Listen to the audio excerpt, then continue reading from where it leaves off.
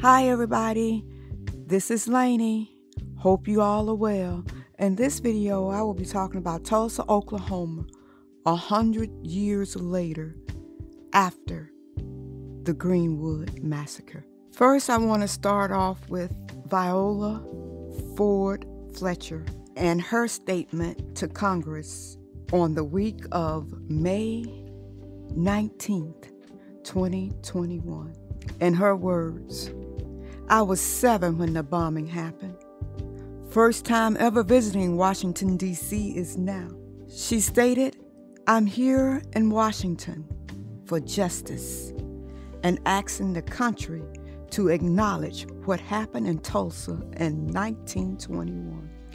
On May 31st, 1921, I went to bed in Greenwood in a beautiful home. I had friends to play with, and my brother and I felt safe. She had everything as a child, everything a child could need, a bright future ahead of her. Within a few hours, all of that was gone. The night of the massacre, I was awakened by my family. My parents and 5 siblings were there.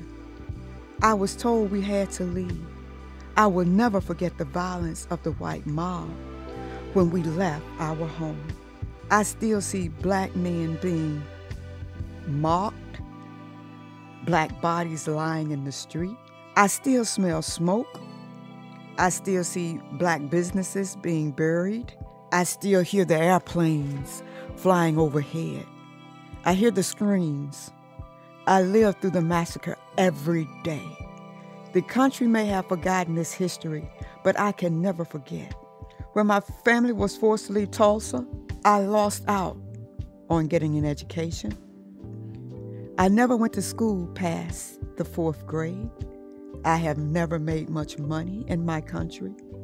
The state and city took a lot from me. Most of my life, I was a domestic worker, serving white families. To this day, I can barely afford everyday needs. Tulsa has unjustly used the name of people like me. I am 107 years old, and I have never seen justice. I pray that one day I will. I have been blessed with a long life, and I have seen the best and worst of this country.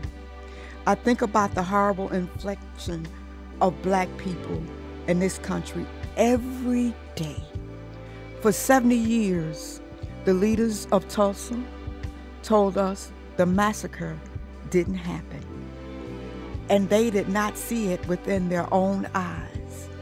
You see me here now, and there are others here, including my brother. We live this history. We can't ignore it. It still lies with us. We lost everything that day. Our home, our church, our newspapers, our theaters, our lives. Greenwood had what's best for black people in America. No one cared about us for almost 100 years. We have been forgotten. This Congress of the United States must recognize our history. For white America and all Americans must now show us justice. Thank you. Her testimony: if we don't learn from history, we are doomed to repeat it. Now I would like to give you a little bit of history of how the massacre started in the first place. A young man, teenage man, named Dick Rowland was on the verge of being lynched. He was accused of attacking a white girl in an elevator. He was arrested on South Greenwood Avenue, attempting to assault a 17-year-old white elevator girl in the Drexel building. The young white girl was an elevator operator in the building where he worked. Rumor has it that he tripped, and with the force of gravity, after he tripped, his hand stretched out and touched the young white girl, and it was viewed as an assault. A mob of white protesters arrived at the courthouse demanding to get inside to kill the young black man. Black men arrived at the courthouse as well to protect young Dick Rowland, who was in a jail cell inside of the courthouse. Thousands of white people stormed the Greenwood community in Tulsa. They destroyed 36 blocks. 36 blocks. What were in those 36 blocks, you ask? Good question. There was a library, grocery stores, restaurants, doctor's offices, dentist's office, a post office, a surgeon office, schools, hotels, bars, fine jewelry, theaters. Yes, it was the Black Wall Street. They were living the American dream. Blacks from the South, including the Delta of Mississippi, migrated to Tulsa, to the Greenwood community. The white mob just wanted to eliminate the Greenwood community. Law enforcement did not protect the blacks in Tulsa. Instead, they gave the white mob guns and told them to go have at it. And that's exactly what they did. They burned over 1,200 private homes, looted hundreds more, but didn't burn them. Law enforcement did round up thousands of black people and lock them up on the local fairgrounds for days.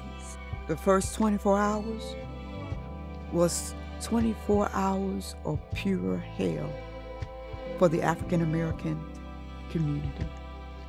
Eventually, all charges against Dick Rowland were dropped. An investigation proved that he hadn't done anything wrong. You had a group of white people that were very upset that African Americans were truly living the American dream. And the federal government refused to investigate what happened in Tulsa back on May 21st, 1921. There were over 10,000 African Americans that lived in the Greenwood community, and it was growing by the day. There were a lot of World War I survivors that lived in the community as well. After the bombing, insurance companies refused to pay the black community for their damages. And there are still mass graves in Greenwood today. People that attempted to research what happened in 1921 were threatened as late as the 1970s. For 50 years, the white community covered up the massacre. Records were stolen and destroyed. Articles were cut out of newspapers. White newspapers went out of their way to not mention the massacre for 50 years. And the African American community didn't want to talk about the massacre because they were in fear of the white community and what would happen to them if they did speak out. And also, it was just a lot of trauma that day. Tulsa just lost its sense of honesty. And the governor of Oklahoma doesn't want what happened in 1921 to be published, because he said he doesn't want this generation to feel guilty for what happened to the African American community in 1921. Well, my question to that is, what about the people, my ancestors, that lived through the massacre?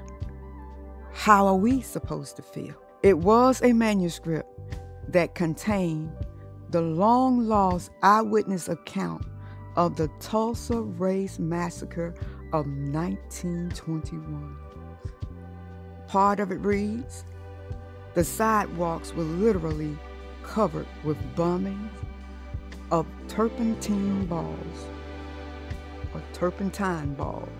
Black people were machine gunned down in the streets."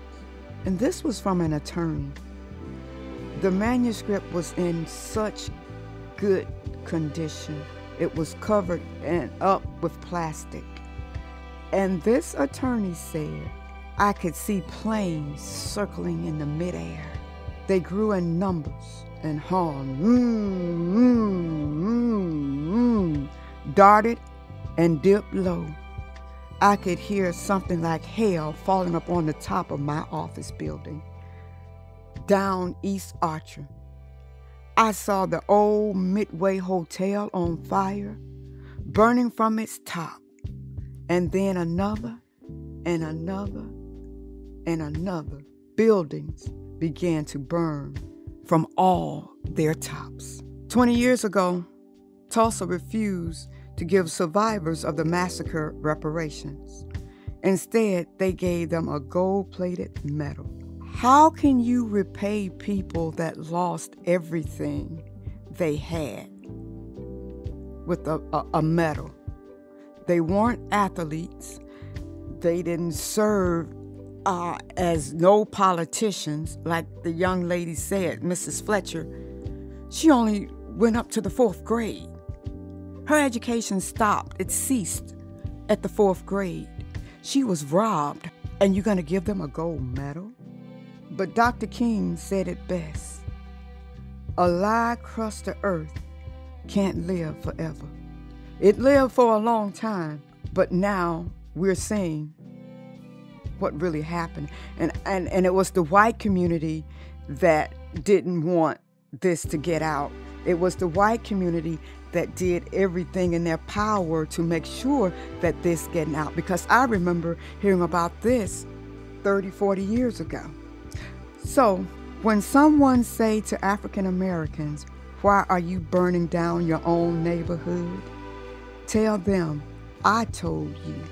Your own neighborhood was burned down in 1921, and no one paid the price for it." Yes, Black Wall Street was burned down in 1921 on May 31st. Question is, why wasn't Greenwood ever duplicated in the African American community?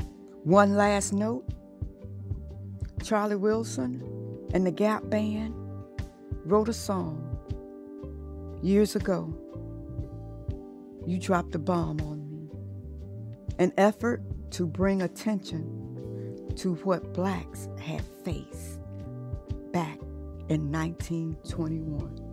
Gap is for Greenwood, Archer, and Pine, mainly where the massacre took place.